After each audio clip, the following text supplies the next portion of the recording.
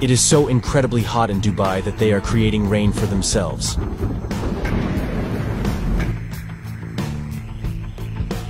Did you have any idea that Dubai is creating artificial rain to battle rising temperatures?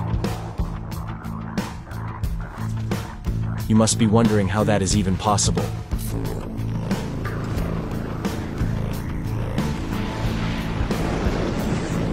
Let's have a look at how this unusual artificial rain is induced. The process used is called cloud seeding.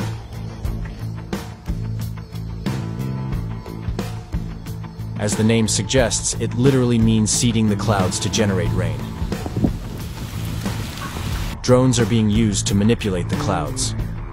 They are hitting these clouds with an electric shock, inducing the water droplets to stick together and form heavy and voluminous clouds.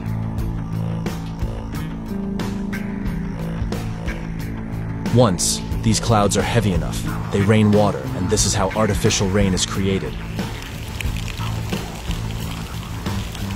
This is the most commonly used method of cloud seeding. However, it is not the only method out there. Blasting salt flares into the clouds is another effective way to get the job done.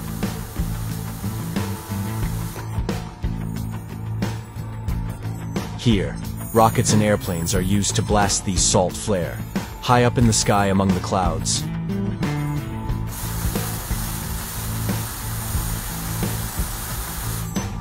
The moisture in the air starts to gather around these salt particles, until the particles become so heavy that they burst in the form of rain.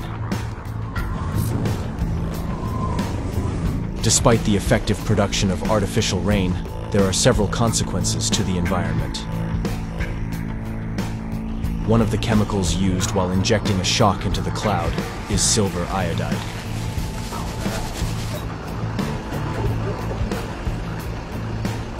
Now, silver is a toxic material that can cause harm to plants, animals, as well as humans.